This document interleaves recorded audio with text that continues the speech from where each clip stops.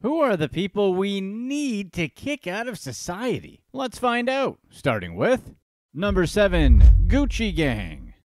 3 bandits swiped nearly $58,000 worth of posh bags from a Manhattan Gucci store in broad daylight back in February of 2024. Surveillance footage showed the heist, with one robber brandishing a firearm and others stuffing handbags into a sack like they're on a high-end shopping spree. One of the robbers tripped on something on the way out, though, so they started out looking professional, but then they ended up looking like clowns. The trio, scampering down the busy sidewalk in the middle of the day, made their escape in a black Honda CR-V, attempting to escape to New Jersey, which is sad since there's no criminals that live there, only waste management professionals, right? Despite the FBI and NYPD both being hot on the trail, the thieves made a clean getaway and are possibly part of a larger crew pulling similar stunts elsewhere. The Gucci store ended up closing for the day, another victim of a citywide trend in retail theft. A lot of people were shocked by the brazen nature of the crime, with one retail worker suggesting hiding merchandise from plain view to deter any future thefts. Meanwhile, residents, both old-timers and newcomers, said they were getting sick of how often things like this were happening, questioning if enough is being done to combat the problem. If you've been at a store where these types of things are a growing problem, you'll know how annoying it is that everything is locked up. It takes twice as long to get laundry detergent at Target because someone with a key has to grab it. So, to the people we'd love to vote off the island just stealing things, if you could just stop that, that'd be great. Number 6, Unhinged Mom. Lynzina Sutton, known for her impressive height of 4 feet 10 inches, barged into her daughter's classroom at Lincoln Middle School in Syracuse with her own mom, Roxanne Thompkins, in tow. They were on a mission, not of mercy, but to settle a score. See, Sutton's daughter got into some trouble at school and muttered those infamous words that every teacher dreads. "My mom will handle this," after she got in trouble for ditching the previous day. Let's just say it didn't go well. Thompkins wasn't able to sneak in. She was stopped by security, but Sutton, with her hood up to blend in with the kids, not a stretch considering her height, found her way to the classroom. Once there, she decided to turn it into a boxing ring, treating the situation like she's going for a title bout. The teacher ended up with a concussion and a few facial injuries that were likely to have long-term consequences. And of course, this was all in front of the kids. Sutton's mom, Roxanne Thompkins, stepped in to explain the whole fiasco. According to her, it was all about bullying. Her granddaughter was apparently getting picked on at school, and they were just trying to sort things out in a meeting. But the school was all like, "Your kid, she's the problem." Like it's her fault she's getting bullied. Thompkins swears they didn't flee the scene after the brawl, claiming security escorted them out. But Sutton was still arrested and charged. So now she's out on bond, awaiting her next court date, while the poor teacher's recovering. Roxanne did express a half-hearted sorry for what happened, for what it's worth. It's hard to tell who to believe on this one. The school says Sutton snuck in after her daughter got in trouble. Sutton says they were there for a meeting and she got mad that the school said her daughter was creating her own problems. Number 5, the wedding scammer. Vincent Villafane, a wedding photographer from New Jersey, pulled off a real corker of a scam, swindling around $1 million from unsuspecting victims, including friends, family, and even his own father-in-law. The guy was like a modern-day Robin Hood, if Robin Hood used his stolen loot to buy fancy cars, hit the casinos, and jet off to exotic locales. Which, thinking about it, it seems like that's probably exactly what Robin Hood would have done if those options were available to him. Anyway, Villafane convinced people to invest in graphics cards for gaming laptops, promising to flip them for double the investment. He told everyone about being hooked up with manufacturers overseas and how there was this global shortage of chips that made these cards as precious as gold bars. Blah, blah, blah. Well, surprise, surprise. Instead of investing in the graphics cards, Villafane was investing in his own luxury lifestyle. Audis, gambling sprees, vacations. This guy went for it. Someone handed over $16,000 one day, only for Villafane to drop a hefty chunk of that on an all-cash offer for a luxury Audi SUV. When victims started asking for their cash back, Villafane got creative with his excuses. He would say things like that the IRS froze his accounts, or he'd try to pacify them with checks that bounced like rubber balls. Someone else even got fleeced out of a brutal $115,000 $100,000. Villafane's ride hit the brakes when the NYPD Financial Crimes Unit and the Secret Service decided to crash his party. Now he's facing the music, charged with wire fraud and unlawful monetary transactions. If he's convicted, he could be looking at up to 30 years of room and board, courtesy of the government. Karma's a funny thing, ain't it? Number 4. Exterior renovations. Libby Adamy and her daughter Elisa Gallas found themselves in a courtroom spotlight for a butt lift procedure gone horribly wrong. The duo faced charges for illegally injecting silicone into their client, wannabe adult film star Carissa Rajpal, leading to her tragic passing in 2019. Prosecutors said that Adamy and Gallas ran an illegal surgery ring, luring in clients with cut-rate prices for risky procedures. And this wasn't their first rodeo in the risky business of back alley butt lifts either. A year before Rajpal's passing, they were caught on camera at another salon where a woman lost consciousness after a similar injection. Despite the risks, they kept at it for a decade, building a social media following and raking in cash. Rajpal's husband, Marco Giannuzzi, testified that his wife underwent the procedure 3 times, hiding the third one from him due to his objections. The duo performed the fatal injection during the 3rd procedure, which was done in a hotel room, leaving Rajpal to lose consciousness after and have a heart attack while they fled the scene. Prosecutors talked about the dangers of silicone injections. The FDA has issued warnings against such procedures, cautioning people against buying fillers online or seeking treatment from unlicensed providers. Adamy and Gallas weren't the only ones in serious trouble over illegal silicone injections. Vivian Alexandra Gomez faced similar charges after injecting silicone into a social media model. The FDA's message is clear. When it comes to cosmetic procedures, safety should always come first. Or basically, you get what you pay for. And if you're having a risky procedure done, if it's anywhere other than a medical facility, you probably shouldn't do it. And by probably, we mean definitely don't do it. At the time of this video, the case is still ongoing. Number 3. Entitlement issues?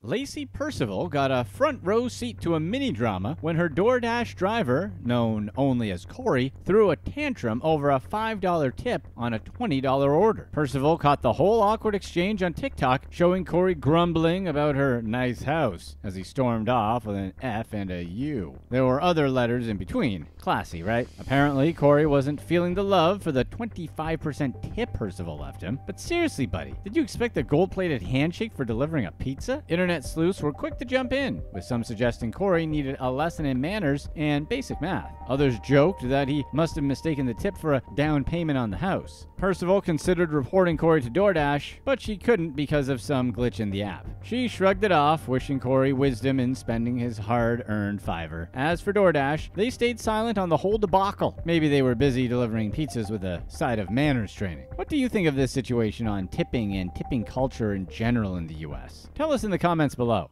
Number 2. Trust him. He's not crooked. Rasib Ghaffar, a judge from the UK, got together with a bunch of lawyers who cooked up a £1.8 million legal aid scam, fleecing taxpayers left and right. Ghaffar's slice of the pie? Over £140,000 for a case involving some Indian restaurants and their sketchy employment practices. The proceeding over the case wasn't pulling any punches either, slamming Ghaffar for his outrageous attempt to pocket public funds through deceit and forged documents, all in the name of greed. Ghaffar's response? He insisted he wasn't greedy, saying he was never taught greed and that he would never be greedy. Prosecutors laid out the whole con, detailing how Ghaffar and his cronies cooked up fake claims for work they never did. Ghaffar even had the nerve to slap a £184,000 price tag on 350 hours of supposed legal work. Spoiler alert, he wasn't even in court for most of it. Meanwhile, Ghafar's partners in crime weren't exactly choir boys either. Azar Khan, Ghazi Khan, and Joseph Ameyu Kirameh tried to milk nearly £9 million from the legal aid system for trials that never even happened. Ghazi Khan, one of the ringleaders, got slapped with a 5-year sentence, while Azhar Khan and Amayu Karimah managed to dodge jail time with suspended sentences. Ghafar's wife, Karina Maciel, also a solicitor, dodged trial due to medical issues, adding another twist to this legal soap opera. It's weird to hear about a judge scamming people. It's not like they're hurting for money or prestige. They're even known for being comparatively sober. And Ghafar insisting he's not greedy is as hilarious as it's delusional. Why else are you scamming for more money when you're already wealthy, if not greed? He sounds like one of those people who are never wrong and never do anything wrong.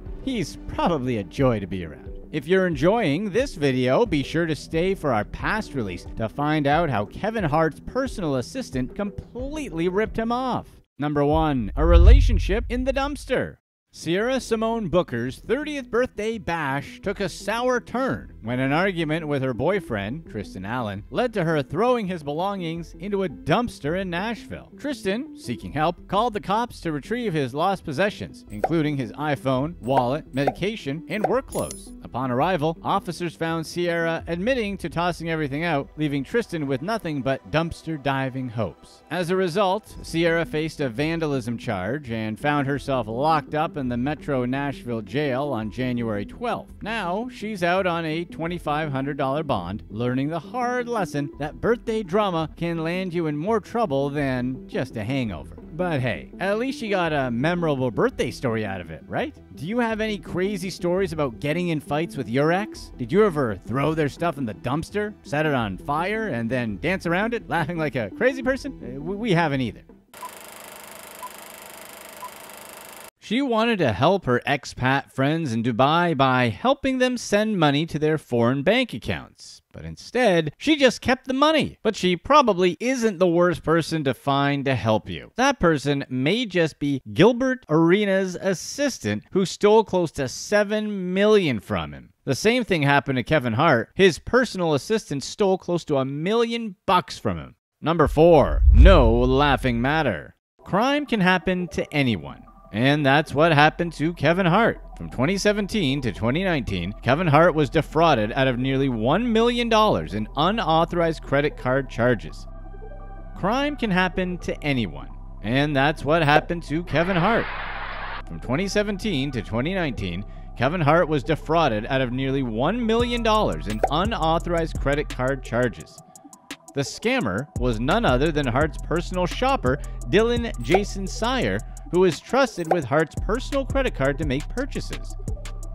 Syer, a Long Island native, owned a personal shopper business in which he charged the actor's credit card with legitimate purchases, but the things he bought weren't always what Hart had in mind. Syer spent about $923,000 of Hart's money and an additional $240,000 on jewelry and watches from a luxury jeweler in California. He spent thousands on fine art and other collective items, including 5 Patek Philippe watches worth more than $400,000. He bought a Sam Friedman painting, 16 Bear Brick collector dolls, 5 KAWS collectible dolls, and 2 Louis Vuitton bags. He showed off many of these purchases on his personal Instagram page. Syer and Hart met in 2015 through his personal shopping business, Syer Consulting, LLC.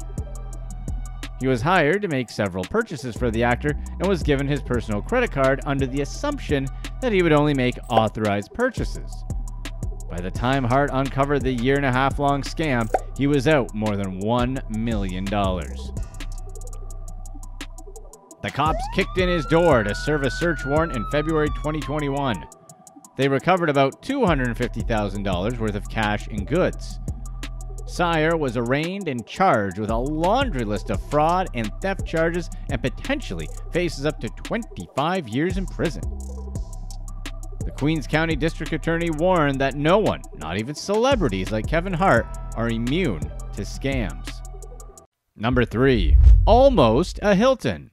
Renata Shamrakova, the personal assistant to Nikki Hilton's ex-husband, spent nearly $1.6 million of his money on elite Amex, on shopping sprees, and exotic vacations. She conned Todd Meister while she worked for him at his Upper East Side townhouse in Manhattan. Neighbors started noticing piles of packages showing up at Renata's door. They were later discovered to contain high-end jewelry with expensive rings, necklaces, and bracelets. She also used his credit card to purchase airline tickets and fund her travel abroad. She covered her tracks by paying off the $800,000 credit card bill using Meister's J.P. Morgan checking account and transferring the funds to American Express. At the heart of the story, we have Nikki Hilton, Todd Meister, and of course, Renata Shamrakova. Nikki Hilton is an American businesswoman, socialite, model, and fashion designer, but she's probably most known for being Paris Hilton's younger sister and fellow heir to the Hilton family fortune. Born into the wealthy Hilton family, she continued her streak of inherited wealth by marrying into the Rothschild family through James Rothschild in 2015. Paris was Nikki's maid of honor, and they honeymooned in Botswana after the wedding. Before that, Nikki married Todd Meister. He was a football star at the uppity Riverdale Country School before going on to Harvard to get a degree in business. Then, Todd started a company in the mid-90s dedicated to investing in internet startups. He sold the company in 2000 and started working as a hedge fund manager while still finding time to party. Meister was Nikki's longtime friend before they started dating on and off in 2003. Nikki was just a kid when she married Meister, but he treated her like gold and they had great chemistry. Her parents were thrilled about the wedding. The ceremony was held in August 2004 at a Las Vegas wedding chapel. Nikki wore an aqua blue silk dress and Meister donned a button-down shirt and pants. Paris witnessed the vows along with Bijou Phillips and comedian Jeff Beecher. But not everyone was convinced it would last. Meister's friends guessed it was a publicity stunt that would get annulled 3 days later.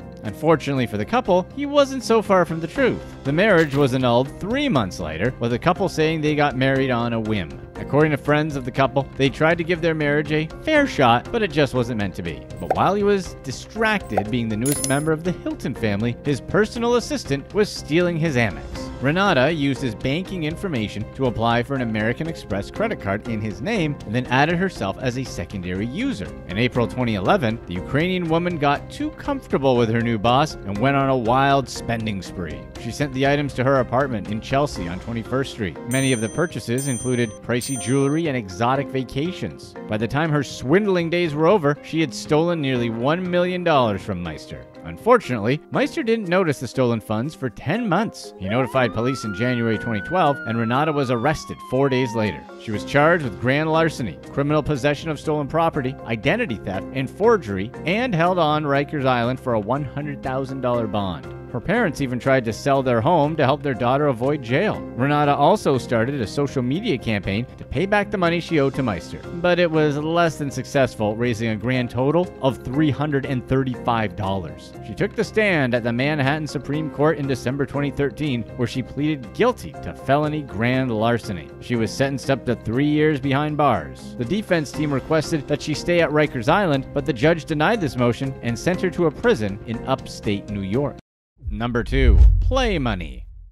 Ex-NBA star Gilbert Arenas found out of the blue that his trusted personal assistant, John A. White, scammed him out of roughly $7 million in Arenas' estimation. However, on court docs, Arenas could only prove around $2.1 million. Arenas only found out when he started noticing discrepancies in one of his bank accounts where he would have what he called a play money bank account. White had given himself unauthorized access to this specific play money bank account that Arenas used basically as a petty cash account. Whenever Gilbert needed, for example, $20,000 for a weekend trip to Miami, Arenas would have White call up Arenas' money manager and have him transfer the money to Gilbert's play money bank account. Then the money would be in there for Arenas to use. But White went on and abused this power by telling Arenas' money manager that Arenas would need money for a made-up purchase. And as soon as that money would touch the play money account, White would transfer that money into his own bank account. So Arenas would never see the discrepancy in the balance, and the money manager would never follow up with Arenas since White was his personal assistant. At the height of Arenas' career, Arenas' assistant was stealing millions of dollars by transferring money from Arenas' bank account into his own. He spent the money on a home in Florida, a Ferrari, and a Range Rover. White was found guilty and sentenced to 57 months in federal prison and 2 years of supervised release. The judge banned him from opening or using any credit cards without his probation officer's permission. White asked for a retrial when new evidence emerged charge that could change his guilty conviction. Many witnesses came forward with statements that Arenas was aware of the big transactions White was making on his behalf. White also found signed forms from the bank showing that Arenas was fully aware of these transactions. People close to Arenas came forward to say that the NBA star was known to spend carelessly, like when he bought a home for one of his girlfriends in Florida. The scammer accused Arenas of lying when he said White wasn't authorized to make these big purchases. Then there are Arenas' Instagram posts that seem to brag about defrauding American Express by not paying his tab at a gentleman's club. Still, the judge wasn't convinced. He rejected White's request for a retrial, saying this new evidence didn't suggest innocence and wasn't relevant to the criminal case.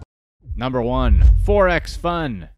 Katie Blaymeyer moved to the United Arab Emirates in 2011 to start working as a physical education teacher at an international school where she taught a British curriculum. She was born and raised in Lancashire, England, but moved after her mother died in 2008. When her 5-year contract ended at the international school in UAE, Blaymeyer started doing private swimming lessons for the children of wealthy locals in their personal pools. Then, she got a Facebook message that invited her into a life of crime. Someone asked her if she was looking for work, hoping she would be able to swap their Emirati dirhams for another currency at a better rate than what the banks offer. At first, it didn't seem to be a problem. Blaymeyer, a staple in the Dubai party scene, did these currency exchanges for a while. A driver picked up the sender's money and brought it to Blaymeyer. Then she'd exchange it for cash in her British bank account. She offered reasonable rates, and there weren't any problems until things snowballed and went totally wrong. During the pandemic, she saw the opportunity to rip off many expats, especially Emirates airline crew members and pilots who had been laid off and were desperate for better exchange rates. She used fake names like Imogen Smith and Don Smith to lure them in. Her clients thought she was genuine until they realized their money wasn't being returned. One businessman, Mr. Osman, said he lost £42,000 to Blaymeyer after using her services to expand his kebab business. She told him she was pregnant and wanted to get rid of her dirhams so she could return to her husband in the UK, a win-win for them both. But then she disappeared. Osman spent 2 stressful, sleepless weeks trying to get in touch with her. When he confided in some friends, they told him that Blaymeyer had a reputation for scams. An Australian air hostess lost £6,500 after trying to send money back home to put a deposit down on a house. A Spanish pilot said he lost £22,000 trying to send money home to pay for his father's funeral. He saw Blaymeyer's posts in an airline Facebook group and assumed she worked in the industry. He trusted her. The deal was supposed to save him £250 in bank fees, but the money never arrived in his account in Madrid. Blaymeyer met his wife and kids and was friendly to the whole family. The pilot never knew she was capable of such heartlessness. She also scammed a British pilot out of £50,000, a Belgian cabin crew member out of £20,000, and a French airline worker out of £18,000.